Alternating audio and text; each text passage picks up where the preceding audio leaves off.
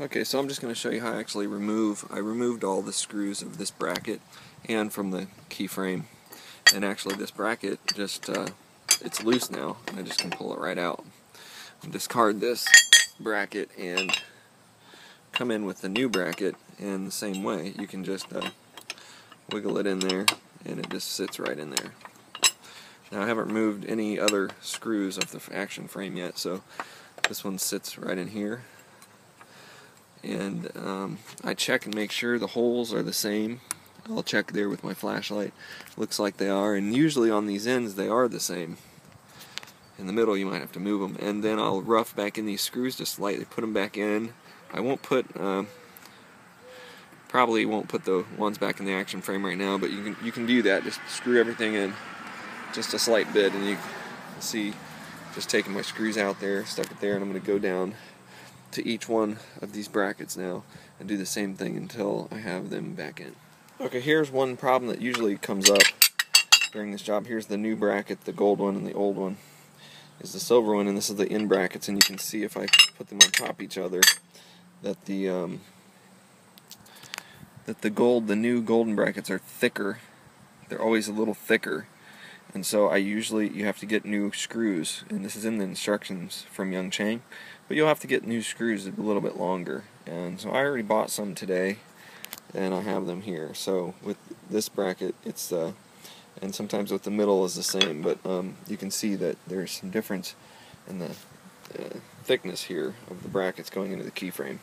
So you have to keep that in mind, and just go to the hardware store. You can do from the piano supply companies, get the right screws, and they're just simple screws like this, and I just get them a little bit longer. Alright, for the two center brackets, I've loosened up both sets of center brackets here. Now they're loose. It's hard to get them out.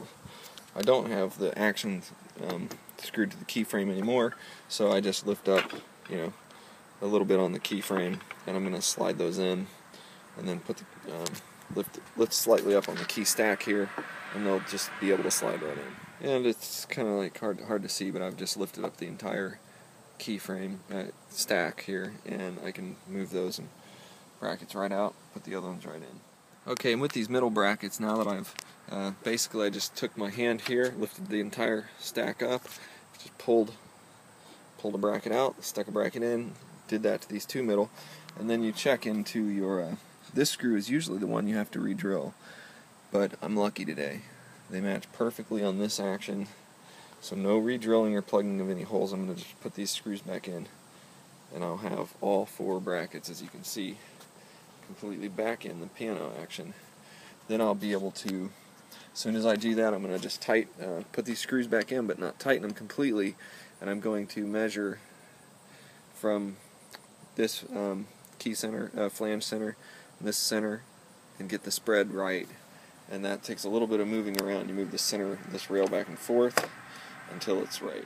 Okay, so I know there's several ways to measure this. Here's just one of the quickest, easiest ways I have, and I just take some tape, and this one's going to go to 113.5 millimeters from the center of this pin and here on the whipping to up here to this hammer flange. So I know that my tape is at it's hard to get this little ruler in here, but I can put this, basically put this ruler right on the edge, the center of that pin there, and then I can look up here and I can see that I'm at 113, when I get it lined up.